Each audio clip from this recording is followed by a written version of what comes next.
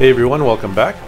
Today we're going to be taking a look at a simple machine code program, well actually a basic program that we can use to load a machine code program into our computer and execute it.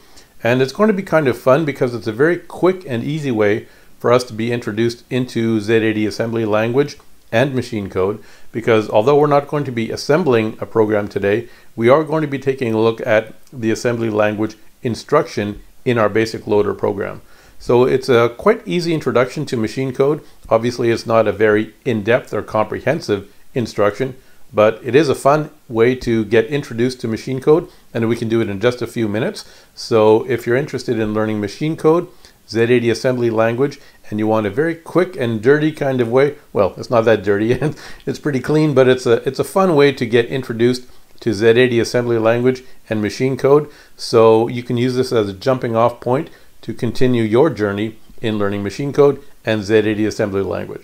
So if that sounds good to you, and why wouldn't it, let's take a look.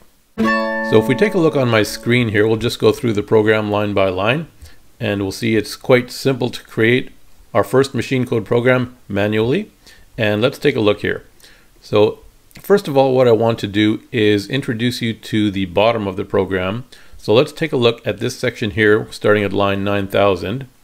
And just in case you're not familiar, I've typed this program into the Visual Studio Code editor, as I described in a previous video how to set up this development environment. Of course, you can just go ahead and type this program into the computer directly. If you have a Sinclair Spectrum computer or a ZX Spectrum Next computer, you can just type this in by hand if you want. And I'll also upload this program to my SpriteWorks Facebook group for my Patreon subscribers. You can download it there if you like. So first, let's take a look at the end of this program where I have some data statements. Now these data statements are going to hold our actually assembly language and machine code program. Although we're not actually assembling a program, I am using the data statements to store the assembly language instructions, as I'll explain to you right now. So if we take a look at the first one here, you can see line 9000 is just a rem statement that indicates that this is where we're storing our machine code program. And let's take a look at our first data statement in line 9001. It says data, and then our first data element is a string, which is the assembly language instruction. Now this instruction is not going to be assembled, of course, it's just a string, and it's used for display purposes later, as you'll see when I actually run the program. So the first element in each data statement in my program is just a string that shows what the Z80 assembly language instruction is. In this case, in line 9001, the assembly language instruction is LDA, 2. And then let's take a look at the following elements in this data statement. So the next element I have here is the number 2, and this indicates how many bytes are in this particular assembly language instruction. And in order to figure that out, you can look it up online or look in a book and see how many bytes are in the particular assembly language instructions you want to include in your program. So in this case, my instruction LDA, 2 will be a 2-byte instruction, so I've followed that with the number 2, which my program will be using, as you'll see in a moment. And then following that, I have the actual bytes of data, which make up the machine code bytes for this assembly language instruction. So in this case, the LDA, 2 assembly language Z80 instruction converts into these 2 bytes of data, 62 and 2. And then I have a rem statement that indicates what this instruction will do. So what this program actually is going to do is going to simply change the border color on the screen. And in our first line it says load border color red into the register A. So if you're not familiar with assembly language, Z80 assembly language, that's what this load instruction does. Load A, 2 loads the value 2 into the A register, which is also the accumulator. Now let's take a look at the next data statement, which will be our next assembly language instruction, which is out 254, A. And this is the instruction that actually changes the border color. And so the data that follows it in this case is 2, because this instruction takes 2 bytes of data as well, which are followed here 211 and 254. So those are the machine code instructions that make up this assembly language instruction out 254, A. And then you can see the rem statement says set border to color stored in register A. So in the previous line we stored a value of 2 into the A register, and now we're going to use that value in the A register to set the border color. So the border color will change to the value of 2 which should be read. And then finally, in our last data statement, we have a return string, meaning that this instruction is the return instruction. And following that, we have the number 1, which indicates that this return instruction only takes a single byte of data in machine code. And then finally, we have the actual code for this return instruction, which is 201. And all these values are in decimal. And then finally, my rem statement has a comment that says return to basic. So when our machine code program has finished executing, this return instruction will return control of the computer, in this case, back to basic. All right, now let's go up and take a look at the basic program starting at the beginning to see how we're going to actually convert this assembly language program into machine code and load it into memory and then execute it. So here at line 10, we have a rem instruction that has a comment that just says a simple basic program to save and execute a machine code program in memory. So that's what this program does. And now in our next line, we have line 20, restore 9000. So as you probably know, restore just refreshes the data in a data statement, and our data statements begin here at line 9000. So this line 20 here will just refresh the data at line 9000. And then line 30, we have a CLS instruction, which is a clear screen instruction in BASIC, which will clear the screen, as it says here in the comment, clear the display.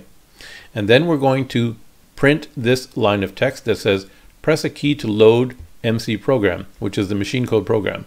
And then the next line 50 here is pause 0, which just waits for the user to press a key. And then so what we want to do next is load the machine code bytes into memory. But before we do that, we have to tell the computer where we want to store these bytes in memory. And that's what we do in this next line right here, line 60.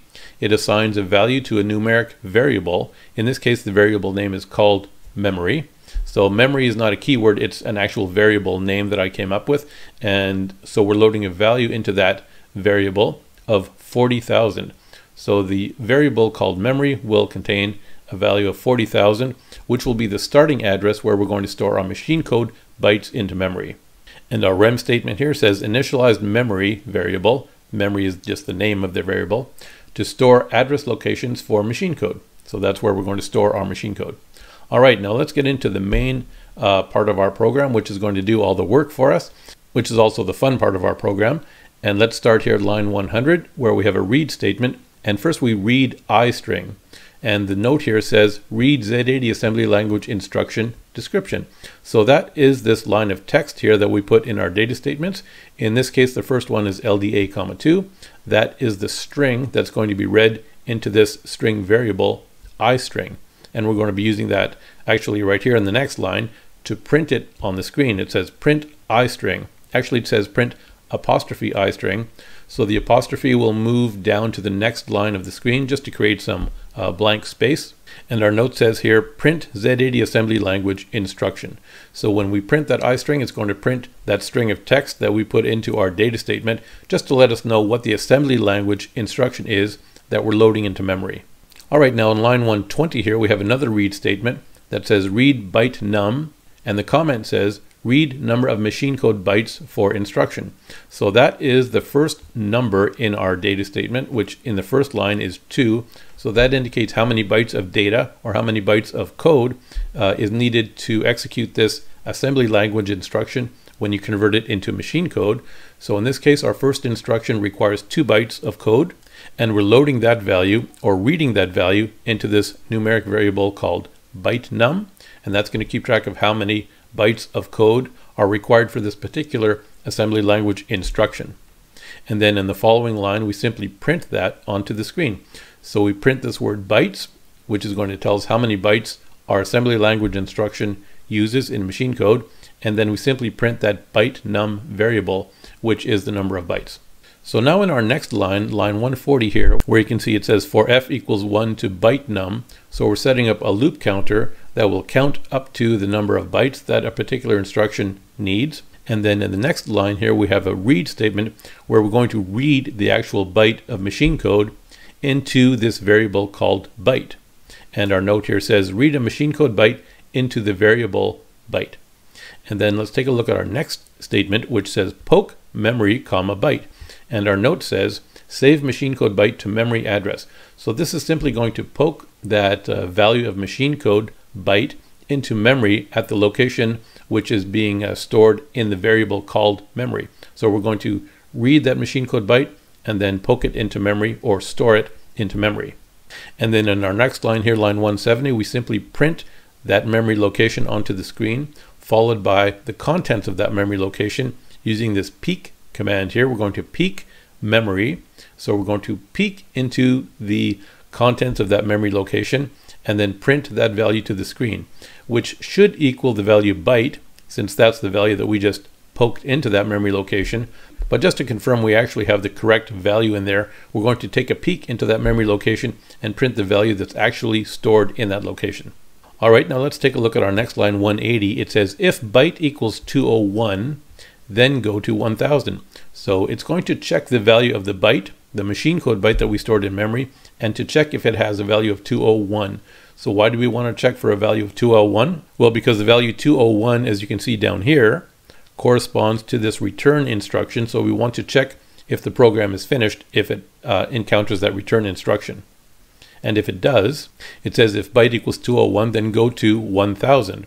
And so at line 1000, it's going to execute some other code, which we'll take a look at in a moment. But if the program isn't finished, meaning it hasn't encountered this 201 return instruction, then it's going to go here to line 190, which says let memory equal memory plus 1, and the note says increment memory address. So we want to, of course, increment the memory address so we can store the next byte of data into the next memory location. And then we simply finish off our loop counter here at line 200 that says next F. So this for next loop is going to loop however many times it takes to read all of the bytes of codes that are needed for that particular assembly language instruction, and those values will be poked or saved into memory and then printed on the screen. So after it finishes each instruction, it goes down here to line 210 and it prints this message, press a key for next instruction, and then we have another pause 0 command where we wait for the user to press a key when they're ready to take a look at the next instruction. And then in line 230 here, we have a go-to statement that just loops back up to line 100 right here, where we go ahead and read the next assembly language instruction, which is actually just a string of text. It's not actually an instruction that we're converting into machine code because, of course, we're reading the actual machine code bytes that we entered manually into our data statement. But line 100 is where we start the loop over again to read the next instruction and the machine code bytes. And it keeps looping through this section of code until the program encounters this 201 return instruction, where it goes to line 1000 here. So after all the bytes of the machine code program have been read and stored into memory, then what it does is it goes to line 1000 and it says press a key to execute the machine code program. And then we have another pause 0 instruction to wait for the user to press a key. And here at line 1020 is where we actually execute our machine code program that has been stored into memory.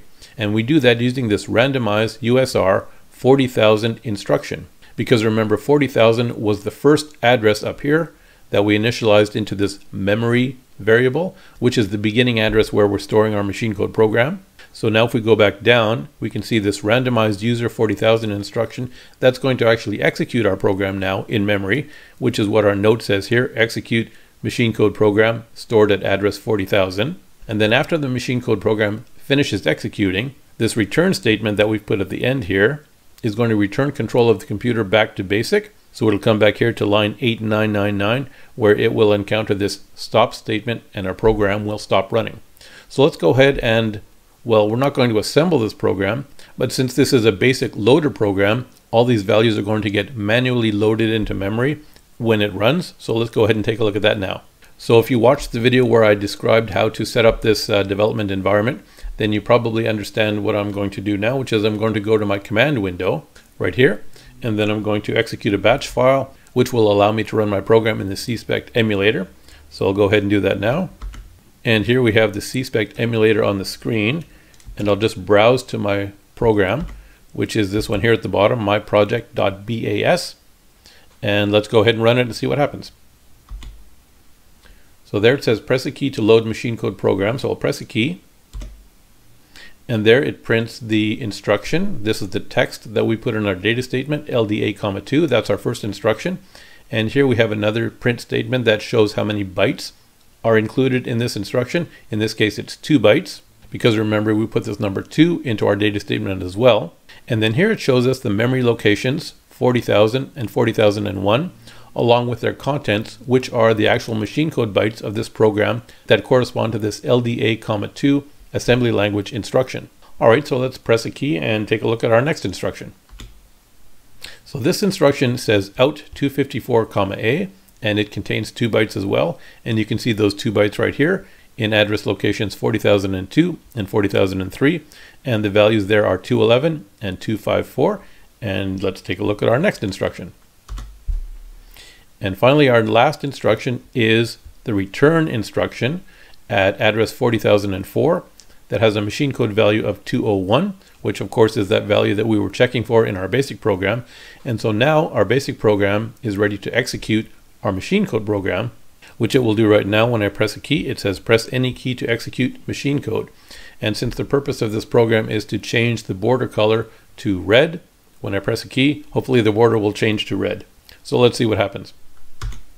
There we go. The border changed to red. Our machine code program is working perfectly. And this is a very easy way that we can use BASIC to load a machine code program into memory and execute it as well. And it also familiarizes us with the assembly language instructions by forcing us to go and look up those instructions and look up the machine code bytes that correspond to those assembly language instructions. So that will familiarize us with the instructions, the number of bytes that it takes to convert that to machine code, as well as the actual bytes that are needed in order to convert that assembly language instruction into machine code. So of course you can play around with this program and create your own assembly language programs this way, and you can experiment and see how you can familiarize yourself with the different instructions and the different codes. And if you want, you could even modify this basic program to perform other actions based on what the machine code program is doing. So you don't just have to run the machine code program by itself. If you want, you can have different machine code programs that contain different bytes that do different things, and you can intermix them with your basic program in this way. So there we have a simple basic loader program we can use to create our assembly language or machine code programs for the Z80 microprocessor and run it on a Sinclair Spectrum computer or the ZX Spectrum Next computer, whatever you like. And if you want, you can go ahead and modify this program and play around with it and see what else you can do. And for any of you who might want to type in the program, I'll include it in the program description down below, so you can check it out there if you like, or you can check it out on my Facebook group for the SpriteWorks Patreon subscribers. So thanks again for watching, and we'll see you next time.